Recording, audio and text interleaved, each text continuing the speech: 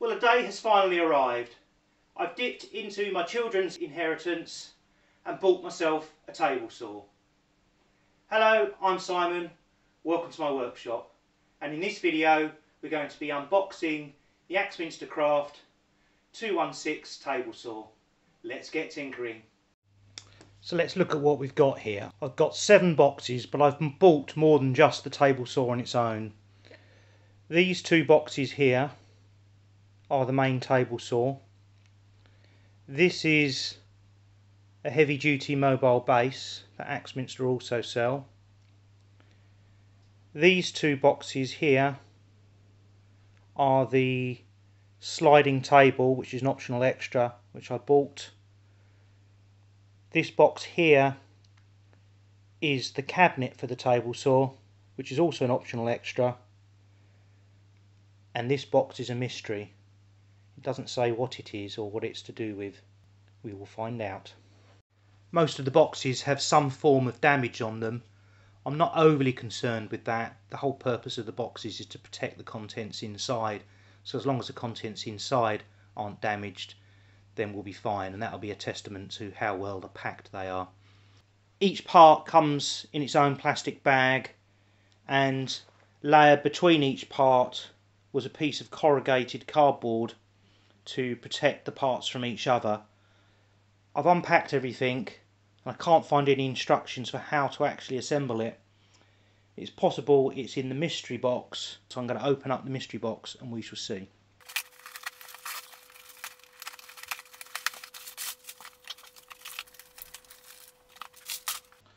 So the mystery box had some workshop wax for the table saw, which I'd forgotten I'd purchased.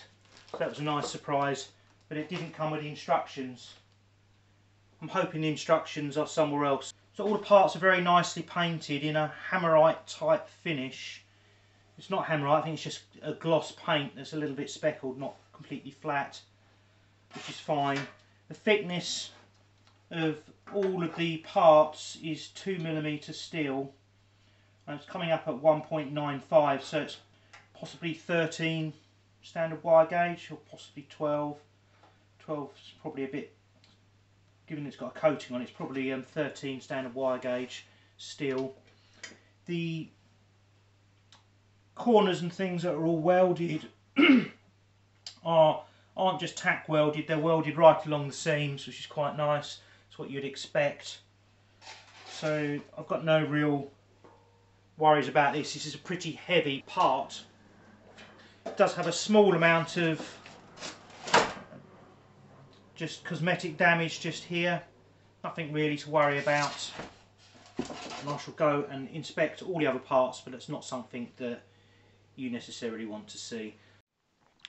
The table saw itself had instructions for all the accessories, so I was able to use these. The instructions are quite poor quality print. It looks like newspaper print on cheap photocopy paper, and due to the low resolution and lack of colour, some pictures were difficult to make out. To make matters worse, the orientation of the first 2 images are rotated by 90 degrees and flipped with respect to each other. As a result, I build, unbuild and rebuild the first 2 panels. I've fed this back to Axminster, so hopefully they will fix this in their next manual. The shelf is about 1/4 of the way up the cabinet. I think they've done this to aid rigidity of the cabinet, but as a result you lose some space inside of it.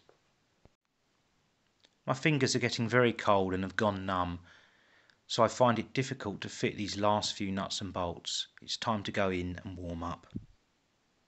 The cabinet is almost complete. These feet are adjustable and made of heavy rubber, not plastic.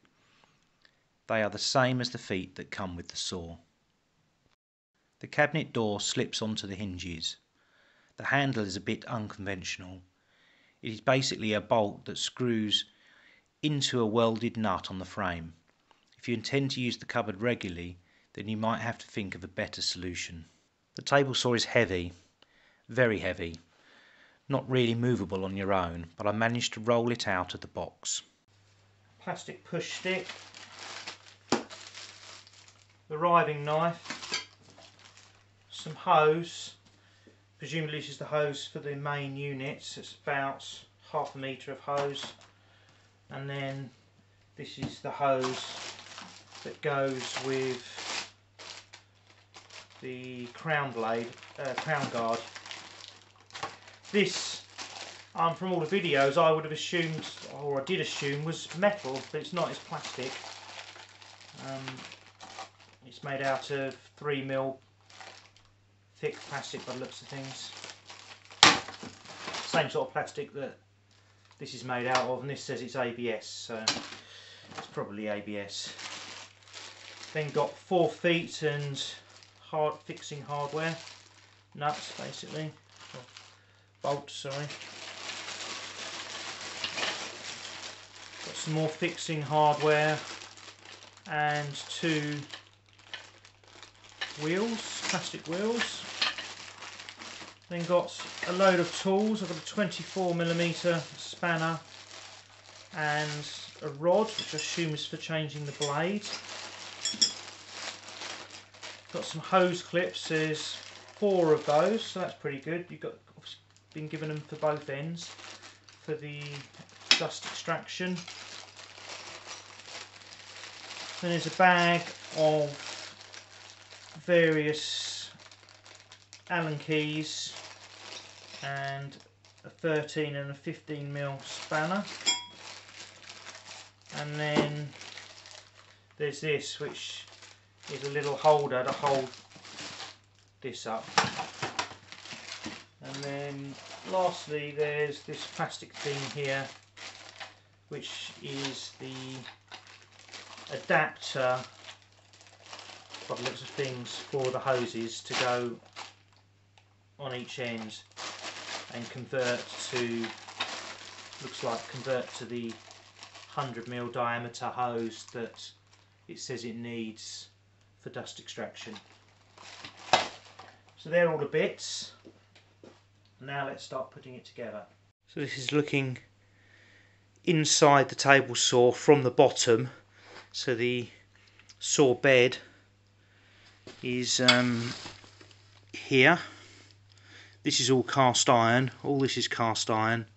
All this is cast iron. All this round here is cast iron. Here's the motor. It's a pretty big beast.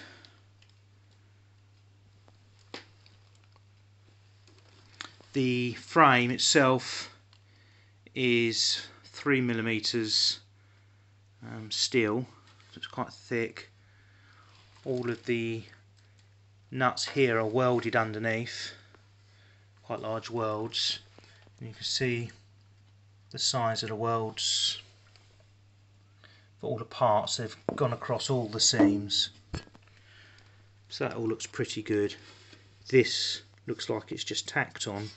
I think this is just providing a bit of rigidity for this surface here, which is the back of the saw. There's the hole for the that the dust extraction comes from. Okay.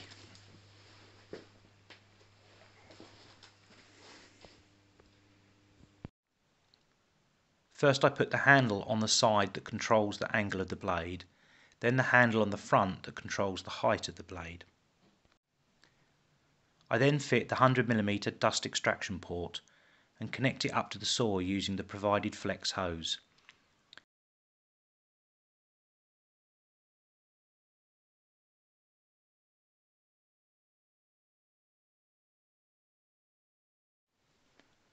The supplied feet would normally screw into the base and hold the bottom of the saw in place, but because I've got the optional cabinet, these holes are used to secure the cabinet in place, sandwiching the bottom of the saw between the saw and the cabinet. Sorry, I messed up the framing in this shot. I'm fitting the right hand side table extension. This is made of sheet steel and screws into threaded holes in the side of the cast iron table. I then fit the rear table extension, made of the same steel. This has gaps that line up with the mitre slots so that any jigs using the mitre slots are free to pass. Both the side and rear extensions sag a small amount, but I don't think this will be an issue.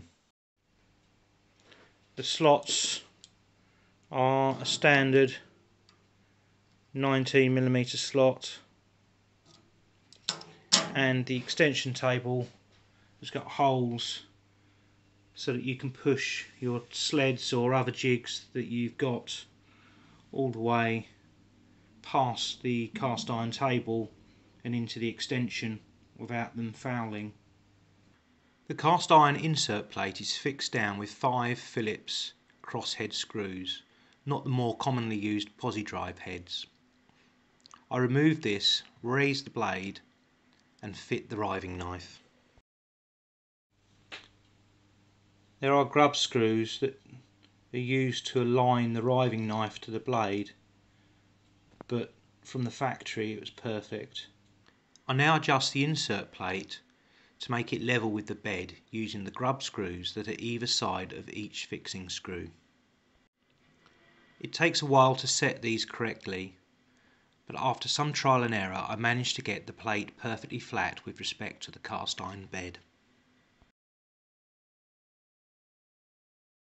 I then refit the crown guard. The crown guard is held on with this little hand nut here. Once it's on, it's quite easy to adjust. And connect the hose between the crown guard and the main saw. The saw specifications say it needs an 850 cubic metre per hour extraction system. That's 500 cubic feet per minute or 235 litres per second. Quite why the industry can't settle on one unit, I don't know. I'm on to the last box now. This contains the rip fence and fence rail. See here the rip fence rail, it's got a bit of damage to it at the end. I should try and flatten it out and fix it. If not, I'll ring them up and get another one. I successfully straightened the rail and fit it to the saw, but I also noticed the plastic end caps are cracked. There was no damage to the box, so it must have been packed this way. It's a minor breakage on a cosmetic part, so I choose to ignore it. The auxiliary fence has also got some damage in the corner there. Probably just file that straight, but obviously it didn't fare very well in the shipping. It's worse than I thought. I'm going to need a new auxiliary fence. I call up Axminster customer service and they send me a new auxiliary fence and the 2 plastic end caps for the rail without any quibble. Checked the fence for square against the mitre slot and it is perfectly square straight out the factory, which is great. I can't detect any misalignment at all. Finally I fit the front on the cabinet. I think I should have done this earlier, and in the absence of anyone to help me to move the saw, I prop it up to gain access to the fixing points. This is probably not very safe, so avert your eyes as I do this. I wouldn't want thousands of comments on my unsafe practices. Actually, I love getting comments, good and bad, so fill your boots. I'll set the fence up so it's just not touching the blade. It's almost touching. Now I've got to move this onto 0.